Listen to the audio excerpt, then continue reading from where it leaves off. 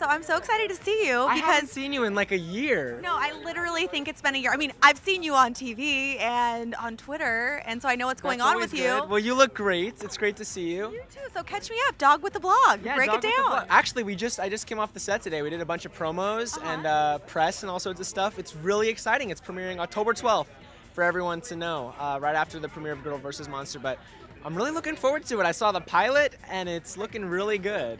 So obviously you have a ton of fans from Lemonade Mouth. What different side of you are they going to see on this new show? I think fans will see the different side of kind of the quirky. Charlie Delgado in Lemonade Mouth was on the shy side, I think. And Tyler, who I play in Dog with the Blog, is much more outgoing and bam, there I am, let me go hit on that girl, you know? So there's a big difference. Oh man, well we're at a Teen Vogue event. What's your favorite like style item? What do you wear to like feel like you're really on the cutting edge of fashion? Like skinny jeans, you just can't go wrong with them, but I love velvet. I'm wearing Paul Smith today. Looking good. Thank you very much. Anything vintage is a lot of fun to me, and I love seeing like vintage pieces. Okay, last question. What are you doing for Halloween? Time to start planning.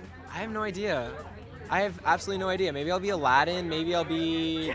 I was the Mad Hatter last year. Would I do a good Aladdin? That's great. I don't know. Would I do a good You need Aladdin? to find a Jasmine. Who's going to be your Jasmine? You can be my Jasmine. I accept. Yay!